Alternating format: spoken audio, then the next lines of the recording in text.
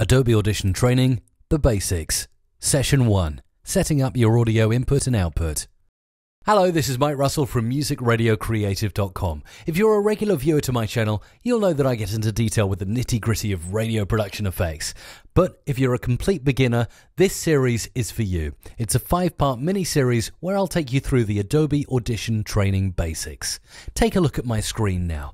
This is the screen you'll be presented with when you first open Adobe Audition. Now, the first thing you'll want to do, and what I'm going to show you in this tutorial, is how to set up your audio input and output.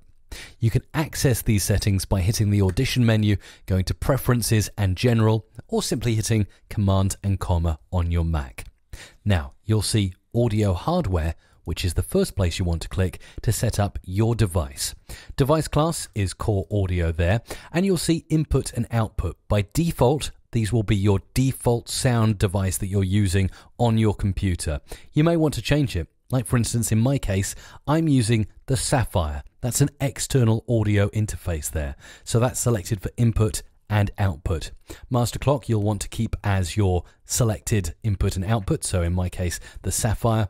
You can also alter the buffer size, which by default is 512, and usually that's absolutely fine, and the sample rate, which again by default 44/100 Hz is absolutely fine, and that is CD quality. The next thing you'll want to check is your audio channel mapping to make sure you've got the correct audio channels mapped to record and play back in Adobe Audition.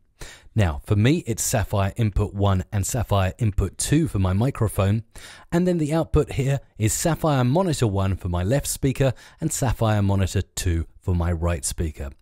These settings may vary for your own setup, but this should be the basic way to get started recording and playing back in Adobe Audition.